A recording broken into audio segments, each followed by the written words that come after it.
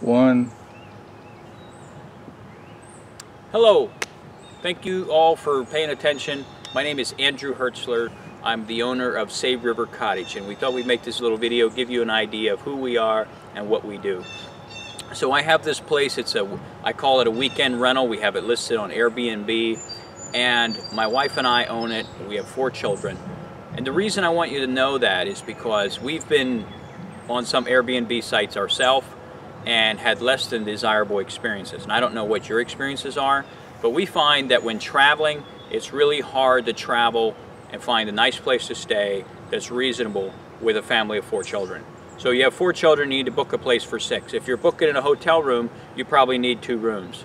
If you're staying at our place, you can stay with all 6 comfortably. So we made it nice, we made it child friendly. We have a beautiful location here. They can play in the river, they can swim in the river, you can bring kayaks, you can kayak in the river. All of that you can do, it's all included, it's not a cost. We put a swing set in here. We have a king-size bedroom. We have a couch that pulls out to a queen bed. We have a futon. It's just a lovely place to stay. And so our goal is to make this as enjoyable and desirable as we possibly can. One of our guests that we had here, unfortunately we had a little bit of an issue while he was here. We had a maintenance problem and we weren't able to get it corrected, and so I told him, I said, look, I'm sorry, there's nothing more I can do.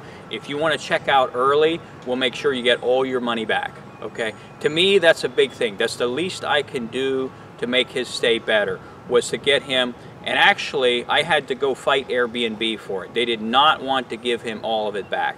And I told him, I said, they have to. We had to cancel because of the maintenance issue, and he was happy about it. He left us a great review, and we were happy.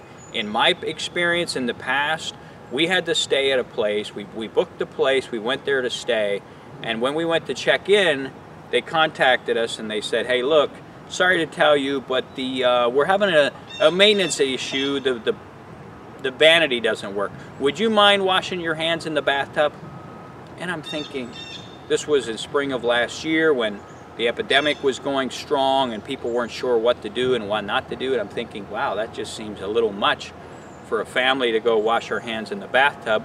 So I asked them if they would just mind canceling and doing a refund since I didn't feel it was ready for rent. They refused to cancel, they refused the refund, and they left me a horrible review because I didn't check into their property, I didn't mess it up, it didn't cost them anything, they kept all the money, and they got to book it again, and therefore they left me a horrible review. So that, you can rest assured, will not happen here. Thank you very much, and thanks for considering us.